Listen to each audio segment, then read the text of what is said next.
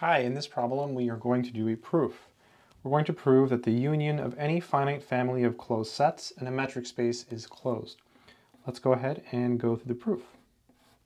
So we'll start by having a finite family of closed sets. So let C sub 1, C sub 2, C sub n be closed sets in a metric space, which we'll call capital X. And the goal is to show that the union is closed.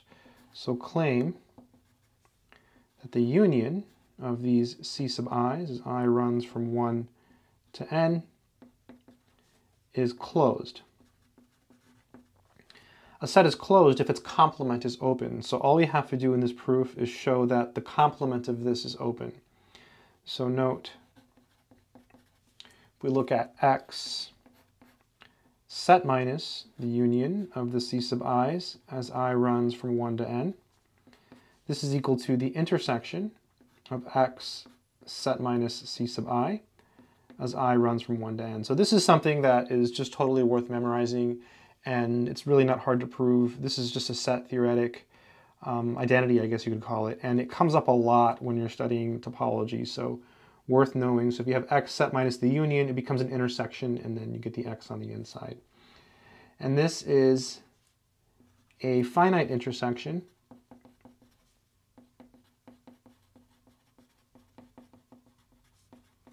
of open sets, since each X set minus Ci is open. And this is because C sub I is closed.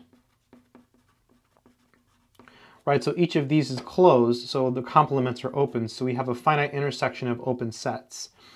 So since any finite intersection of open sets is open, this one is also open. So let me just say that since any finite intersection